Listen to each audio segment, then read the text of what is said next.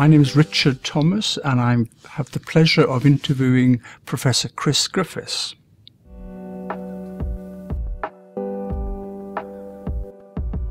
Well, thank you for that, Richard. So I guess there's two things. One is that psoriasis is a disease that has lent itself very well to the translational approach.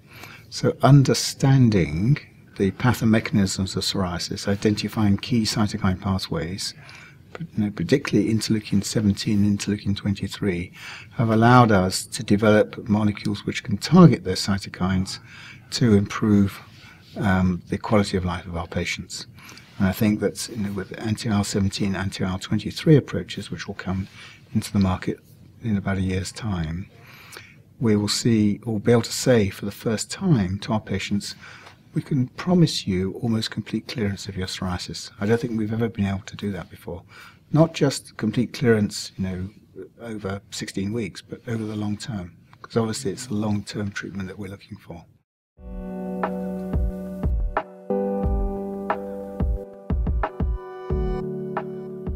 Well, it's a good question about, these are expensive treatments. Psoriasis doesn't kill many people directly, but I'd counter that by saying, well, psoriasis is life-ruining.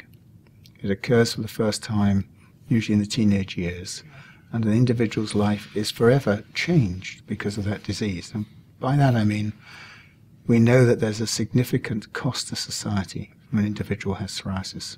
We know in the UK it may be 26 days a year lost from work for a patient with psoriasis. It costs the UK over £1 billion a year from presenteeism and sickness absence. These are big numbers. And even if they are at work, it's not productive. But a lot of them are not actually getting gainful employment. A lot of them are not getting to the level of education that they would have got to otherwise, for a whole series of reasons around their psoriasis. So if you can manage psoriasis effectively early on, and maybe prevent some of the changes which may lead to psoriatic arthritis, may be able to prevent them developing cardiovascular disease or diabetes or stroke, then you can make them a very productive, looking at it in just the pure numbers, and the way to counter that argument, the pure numbers stack up is that you can then make them productive members of society, and that investment is worth it.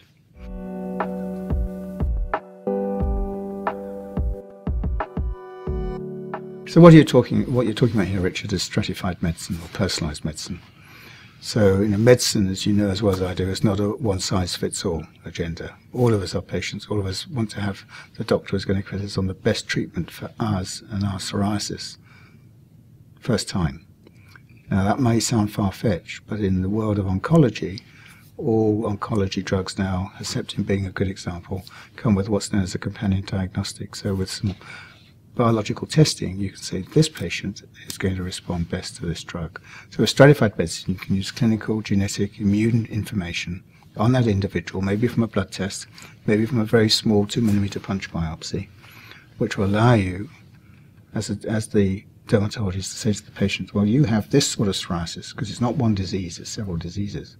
This psoriasis, which will do very best on this particular drug. So that's the first. I think we're going to be able to do that. We can only do it now because we can start to combine all what's called multi-omics platforms, proteomics, immunology, genomics, phenomics, which is the sort of the phenotype of the patient, put all that information together to get in a sort of Star Trek sort of scenario. Okay, you have this sort of psoriasis, this information, you're going to do best on, say, methotrexate even. But it's not just the drug. It's also the lifestyle management that goes with that. And that's very important. So it's understanding that they might be depressed.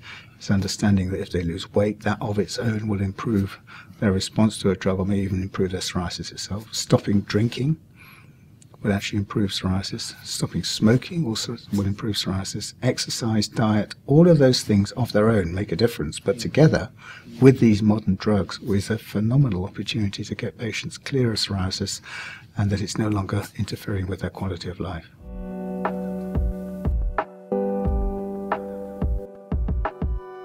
Yeah, I do think it's achievable. I think that the lifestyle management is achievable with motivational interviewing and other techniques.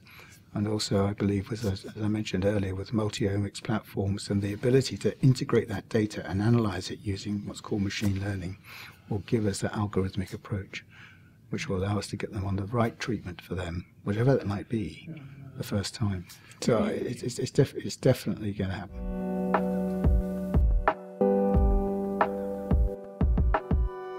Motivation interviewing is where, it's rather than me just telling you to do something which you're not going to respond to, you're going to say, look, I don't want to do that. It's getting the patient and the healthcare practitioner on the same side, so they both have the same goals. So one of the examples I used in my lecture was around weight loss. So if we do know that obesity itself is a driver for developing psoriasis, but losing weight is a crucial thing. So if I just told you to lose weight, you're going to say, oh, forget it, I haven't got time to do that. But if I sort of make you think about why it might be important to lose weight, it makes a difference. So I say, how much would you like to lose weight? On a score from 0 to 10, where 10 is the most, and you might say 4. And I'd counter that by saying, well, that's interesting. Why isn't it less than 4?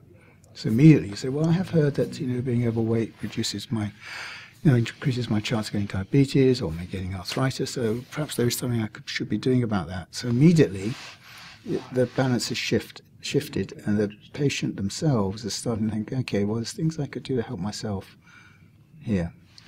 That's what motivation interviewing is about. It's about the same techniques used for stopping smoking, stopping alcohol consumption, etc.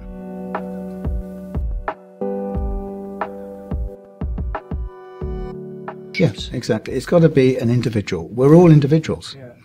And that's the point. You can't just put it all into the same package. And that's what dosing of biologics as well. At the moment, as you know, there tends to be fixed dosing. Yeah. This is the dose. This is the frequency. That might be true for sort of the general group, but actually for the individual, it might be, well, you might have double the dose. We might need to have the treatment every 4 weeks instead of every 2 weeks, or once a week instead of 2 weeks. So it's tailored to you and your needs, and everyone metabolizes these drugs differently. I think the key thing is that psoriasis isn't a single disease, it's several.